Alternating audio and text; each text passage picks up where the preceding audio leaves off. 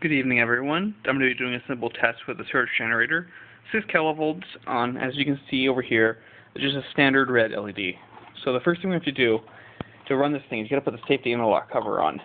This cover normally allows wires to pass, but it also keeps shards of LED from spraying everywhere. You can see the red light just came on down the corner, and I'm going to be running this thing in automatic.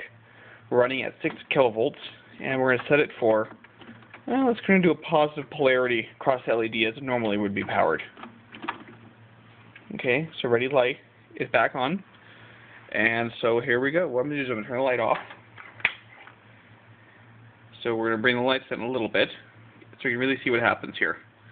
So we're set to do, says it, just to give us a single pulse.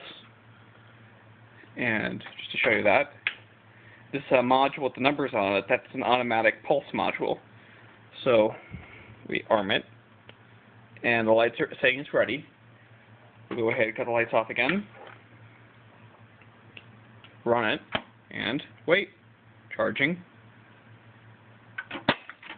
And the LED is now in pieces. So if we go ahead and open this up, well, there's some of it down there. There's more of it on the carpet. And well, that smells a bit nasty. We go to the LED. Focus.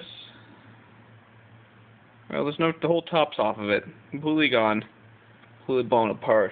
The one I did earlier today blew even more away, just leaving the metal center behind.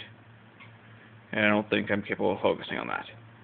Anyway, that's the surge generator. You see it says we've done one pulse on it, and the red interlock light's on because the cover's off. That's it.